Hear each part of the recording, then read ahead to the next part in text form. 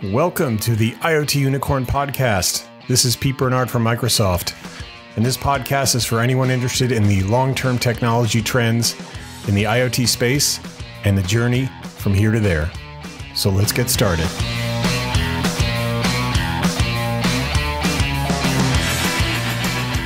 Okay, so today's show is actually recently recorded, just about a week or two ago, with Dr. David Rhew, and he's the Chief Medical Officer of Microsoft. Been with the company about a year, is based in the Bay Area, and I actually met up with David, was introduced to him fairly recently on a project. Can't really talk about it, but really interesting person and a really interesting background and story about how he got to Microsoft. And we spent a lot of time today talking about kind of the intersection of technology and healthcare. What's going on there, not only from just an IoT side, but just an overall technology perspective. You know, it's sort of like the intersection of technology and certain things have incredible outcomes. You know, technology plus conspiracy theories is really bad, but the intersection of technology and healthcare is really good. And some really fascinating things going on there that hopefully will really revolutionize where we're at. And I think another big takeaway for me in this conversation as I listened back over to it was really how important collaboration is. Collaboration in our own ecosystem, professional ecosystem, but also our personal collaboration, our collaboration amongst all these other humans on Earth to figure this stuff out. So without further ado, here's Dr. David Rhew.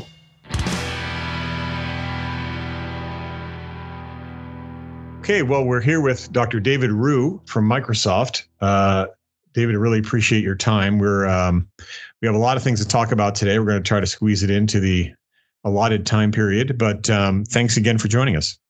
Thanks, Pete. It's a real pleasure to be here. Good. Yeah, and full transparency, something happened in the first conversation I had with David where it didn't record properly, so we're actually going through this one again. So it should be nice and well practiced. So live and die by teams, I guess. But anyway, David, so we had, as I mentioned, chatted a couple of times now, and you're actually fairly new to Microsoft. I think before we get into a lot of really interesting topics, I think listeners want to hear about around digital transformation of healthcare and what's going on with COVID-19 and Microsoft. Maybe you can give us kind of a little run up to how did you end up here at Microsoft? And you've been here, I think, almost exactly a year now. So maybe you can give us a little bit of background on yourself and kind of your journey to Microsoft. Sure. Well, first of all, I'm a physician. I'm a healthcare researcher and also a technologist. And really the combination of those three have evolved rather organically throughout my career. And it's been remarkable how those three have converged to allow us to be able to start thinking about how healthcare can be used to improve health outcomes. I should say how technology can be used to improve health outcomes. Mm-hmm. And really excited to be a part of that program here at Microsoft as we start launching technologies, predominantly cloud-based solutions with artificial intelligence to drive that. My story, I guess, begins when I was in college. I was thinking quite a bit about different types of ways that I could help people. And I guess my initial thought was helping people would probably best serve if I went to medical school. So did a curriculum, a pre-medical curriculum. And, as part of that program, I think I gained a lot of the basic skills needed to be a doctor. But one of the things that I did also was I was curious about other types of activities and other types of skills. Technology was always a fascination. This was around in the 1980s, and video games were pretty popular then. These are the arcade video games, not the ones that we typically use. Yeah, the good ones. The classics, the Space Invaders, the Pac-Man, right. Mario.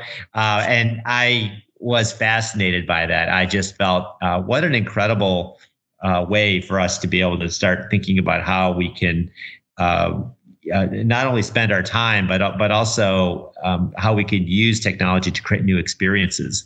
And I started doing a lot of programming. In fact, I became a computer science major as well as a cellular molecular biologist. And then I went to med school. And in med school, there's not a whole lot of opportunity to use computers apart from a word processor. So I felt in many ways that that part of my career journey was put on hold. And it was on hold for a while because what I ended up doing is after I graduated from medical school, I went down a path of exploration in healthcare, specifically looking at ways that we could reduce variation and improve access to care and improve the overall quality of care. And it was done predominantly through what we refer to as guidelines. Turns out that if you were to go to a doctor in, probably your local doctor, and you were to go to maybe survey the same type of, ask another doctor across the country or even the globe how they would treat the same type of condition, you'll get a lot of different responses. And in fact, when they've done analyses, they found that variation in care is pretty dramatic, even for things that have been proven to be, beneficial. And what we learned in sort of some of the investigations that I was a part of and others have been actively looking at is that a lot of that has to do with just the fact that we don't have mechanisms to remind clinicians to provide that right information at the right time. And I started building basically programs that would provide that right information at the right time. It was very manual. In many cases, we had nurses and other clinicians run around the hospital, identifying patients, giving pieces of paper to doctors saying, oh, by the way, your patient fulfills low risk criteria. You could switch them from an IV antibiotic to an oral antibiotic and send them home. When traditionally they might have stayed for another few days or even longer. And we ran these programs, we found that it was highly effective. And not only did it reduce the length of stay and reduce total cost, but when we followed up with these patients, they actually did quite well and they were quite satisfied. So, the less time you can spend in the hospital is always good. Yeah, for sure. People were having a good time, finding that, hey, you know what, this is something that provided value to just the patient, the health system. And that really got me thinking about how do I start scaling this, because, you can't have a person run around the hospital with every piece of information. It really has to be automated. So working with some colleagues, we put together some software that ultimately became a company. And this company got acquired by Cerner, which is a large healthcare information technology company. And next thing I know, I'm in the middle of implementing EHRs all across the country and even the globe. And so, seeing patients half the time and kind of working with technology was sort of my life for quite a bit of my early part of my career. And I learned a lot. I learned a lot about how technology is an enabler. It really helps us to be able to achieve some of the goals. But it was really predominantly focused on the inpatient and in-clinic experience. And so I started thinking about, what about outside of the hospital? Could we actually start, engaging patients and family members in a more effective manner than simply just sending them a text reminder? And giving them access to the patient portal. And so what we started thinking about as an industry was this whole category called digital health and connected care. And there were many consumer companies that were looking to get into the space. Apple would be a good one, but also Samsung. And, had an opportunity to talk to folks at Samsung, shared a bit about what I was interested in terms of where I wanted to take technology, and they shared a similar vision. So it was kind of a great match. And they asked me to be their chief medical officer. For 6 years, I was chief medical officer at Samsung. And during those time periods of working at Cerner and the electronic health world, and also working at Samsung, I kind of got a chance to experience both ends of the spectrum in terms of what clinicians experience and what patients do. And that bridge was something that I was looking to find a way to make it more seamless, more ubiquitous, which really brought me to Microsoft because of the fact that with its enterprise cloud infrastructure, ability for us to be able to have those communications, data communicating also now more freely within the electronic health record space into using HL7 FHIR standards into a common platform. You could do a lot more than what we are currently doing. And that really is the opportunity for all of us to start thinking about how technology can help us achieve some of those outcomes. Yeah, it's fascinating. I think you can imagine healthcare is kind of one of the great kind of data science challenges we have, right? I mean, there's such massive amount of information and knowledge base. And like you were saying, the knowledge and the way people are treated and the treatment plans kind of vary, and having access to all of the knowledge collectively and having all the data analyzed. I mean, I'm a big Fitbit Versa fan myself, and the measure itself is a pretty key part of my kind of regimen. And especially people that are not doing too well, being able to have all of that data accessible from edge devices and being able to kind of basically get to the right outcomes and treatment plans is pretty critical stuff. I mean, you can't think of too many more purpose-driven, business outcomes than that. So that's amazing. I mean, it must be, and I know when I joined Microsoft, like the first 2 years, people said like it takes 2 years to find the bathroom at Microsoft because there's so much going on. So you're a year into it, and of course, and we'll talk about sort of the obvious elephant in the room here. I mean, you've been in the middle of helping us steer through this pandemic. You probably, halfway through your first year. So that must have been quite a challenge to sort of come on board, and then sort of this all happened, right? I mean, what can you give us a little insight as to what was that like? How did that sort of ramp up for you? Yeah, when I joined Microsoft, I guess there's sort of two chapters or two parts to my time at Microsoft. The first 6 months were essentially spent working very closely with our partners, our clients, implementing the technologies, the cloud-based technologies to help them achieve some of their business goals.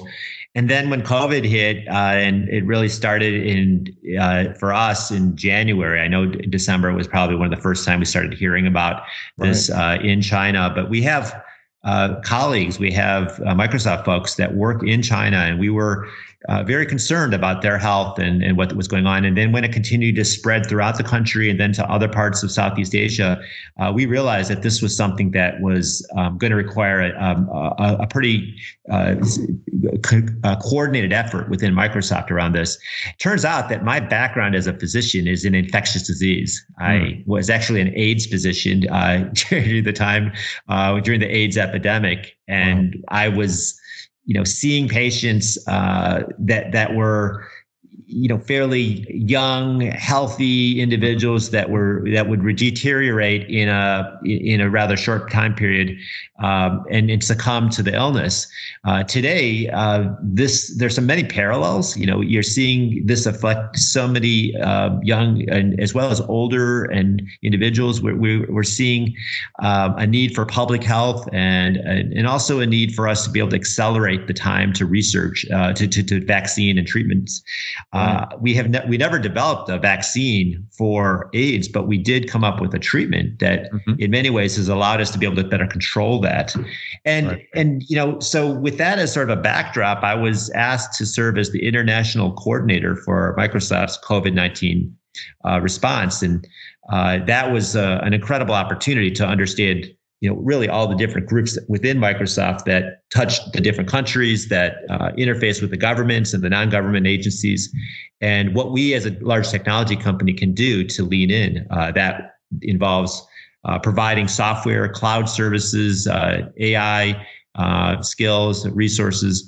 And in many ways, that was our first response to how we could address the pandemic.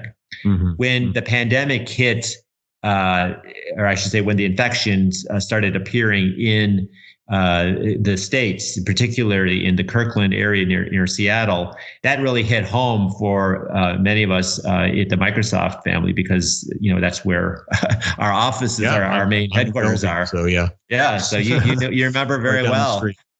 And that during that time, we were recognizing that we needed to do more than just simply provide our technologies. We needed to innovate. We needed to solve some of these problems. So in working with organizations like Providence Health System, we customized our chatbots and made them COVID-19 specific screening and triage tools. We tied it directly to portals that could allow for virtual care assessments, and then tied it into lab testing. We built out mechanisms to provide food services and other types of critical supplies to people that were quarantined at home. We started investigating how we could work through collaboratives to better enable exchange of data and promote the development of a variety of different types of solutions. I should say ways for us to be able to procure critical supplies such as personal protective equipment, and so that process was an extraordinary time. We partnered with companies like GE Healthcare to create virtual ICUs to enable multiple patients to be managed by a single trained clinician, and started spending a lot of time thinking about treatment. With thinking about how AI and a variety of other tools can be used to help accelerate the pace of discovery. Both from a scientific R&D perspective as well as clinical trial recruitment. And so this has been an incredible journey for us. Yeah, I mean, I think, I was looking at the recent Inspire conference and some of the talks there going on. And, Satya is saying that we've sort of advanced, in 2 months, we sort of advanced about 2 years worth of innovation, in the time of kind of great crises, throughout history. It's sort of a potential real accelerant for a lot of historic inevitables, right? So, we were on this certain trajectory. I mean, separate topic, but, online learning and other things, that was sort of a thing that was nascent and being experimented with. And then all of a sudden it was sort of like, we're all going to do it now, at the same time. Yep. Same with a lot of the obviously remote collaboration that we're doing. So I can imagine in the healthcare space, I mean, you had been working for a long time on, kind of the whole digital transformation of healthcare. And now because of the pandemic, we've had to really accelerate a lot of that stuff and really, bring to bear a lot of the technologies we were kind of trying out and really sort of making them much more mainstream a lot more quickly. And I know before this particular chat, I was mentioning to you about, we've been involved recently in how do we take some of the techniques we've done for retail in terms of supply chain management in a typical store, and how do we apply that to, healthcare facilities so they can understand, their supply of PPE and other things, and how can we automate that, using a lot of the edge AI as well as cloud capabilities that we would have in a typical grocery store. And so we're seeing all this stuff just sort of happen. And obviously, because of the pandemic, there's obviously an underlying, urgency, right, that we need to cooperate and innovate, as fast as possible. So that must be, I mean, I can imagine, I always ask people when they say, like, you come in the morning, you have a cup of coffee, and then what happens? I can imagine in your job, you have a cup of coffee, and then there's probably about 2,000 emails in your inbox. A lot of times these emails are things that have a direct relevance to what we're seeing and living today. So, for instance, much of what I've been focusing on recently have been things such as return to work and return to school. These are topics that we know are of high importance to many individuals. Technology can play an important role, but in the setting of a pandemic, almost everything has to be done with health and public safety and mechanisms that will allow us to be able to suppress or make sure that the infection doesn't get out of control. So there's just an interesting, collision course between how healthcare has now touched every single vertical, whether it's retail, like you're describing, whether it's manufacturing, hospitality, and now education, hospitality. And it's been, I think, a learning experience for all of us, because we're now starting to realize that this pandemic isn't going to go away, simply by providing some of the existing technologies. We're going to have to sort of outthink it, build the strategies to get faster delivery of the maturation of our R&D. So we learn what works. A great example would be convalescent plasma. We knew that this worked for other types of conditions, but to enable this to be something that we could use more widely, there are two factors. And it all boiled down to one, really. We need more convalescent plasma. We need more donors. More donors for the studies and more donors for the actual, the convalescent plasma that could potentially be delivered and transfused into patients. And that has kind of gotten us refocused on what can technology do to help clinical trial recruitment or donor recruitment. That's, it's funny because I don't think that in the past, if I would have thought, what is it that will accelerate the research and the ability, that I would have landed on that being sort of one of the critical pieces, but it is. And that's one of the things that we're starting to recognize, that sometimes we're surprised in what is actually the critical piece.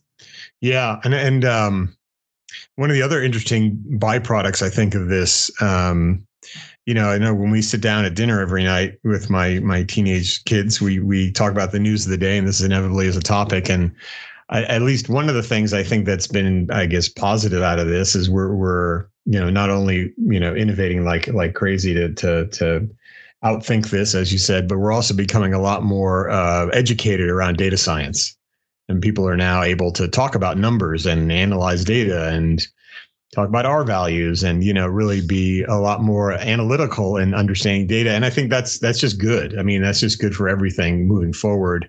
And again, sort of accelerating that trend, right? Where, now everyone has to become pretty fluent in understanding statistics and data and be able to talk about it in a rational way, regardless of whether you're a high school student or a technology professional. So I think it'll be fascinating to see, down the road, how much of the accelerations kind of stick, some of the new habits and practices and skills that we're building and things that we're doing together kind of stick as more permanence. It's fascinating.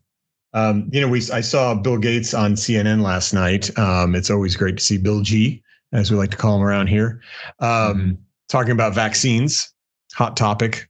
And, I think it's going to be, that's going to become the kind of the next chapter of the story at some point as we get into that phase. There's a couple of factors there. Obviously, there's the development and the new techniques to develop vaccines that are being pioneered right now. Obviously, then the logistics of manufacture and distribution, right, which is going to be interesting. And I think the last time we talked, when we didn't record, but it was fascinating because you were talking about kind of the paradox of supply and demand with vaccines, right? Like, how do we make sure we make enough? Make sure there's enough demand to take the vaccine, but also make sure we have enough supply to get it out. Well, one of the strange things that we've realized is that, and it ties into what your earlier statement around how we're becoming far more educated, but at the same time, we're also recognizing that that not everyone believes the facts. And because of that, education and our ability for us to engage people, to help them understand their concerns, and to be able to then create greater awareness programs, adoption programs, is so critical. So with regards to vaccines, it's very possible that we may have folks that need it that will refuse it. Right. And what we want to do is we want to get ahead of that. We know that there are certain groups that this would be of highest importance. These are age groups, demographics such as ethnicity, comorbidities. Those are individuals for whom this should be, in all likelihood, be prioritized first, just given the fact that they're the ones who actually probably will need it the most to prevent to have the biggest impact, which is death. Yeah. At the same time, they may be the ones least likely to respond to it. Right, so we're kind of like in this, it's always this double-edged sword. We're kind of recognizing who needs it, but they may not want it. They may not respond to it. We may need to actually do a second booster. How do we actually do proper and fair allocation of this? Many of these things, hopefully it'll be a problem that we can address soon, because, to have a vaccine would be so important. Sure. But again, with every step along the way, we're realizing that there's some challenges. Yeah. I recall actually when I was very young, we had the swine flu vaccines, and we had to, I don't know how old I was, but I do remember going with my family in a big crowd. I don't know, it was big gymnasiums or something like that. And there was a huge long line. We all lined up for our swine flu vaccines in the arm. And, there's, obviously the double-edged sword of the information distribution, which is fantastic. And everyone has the opportunity to be informed. At the same time, with social media and other things, people have the opportunity to be misinformed.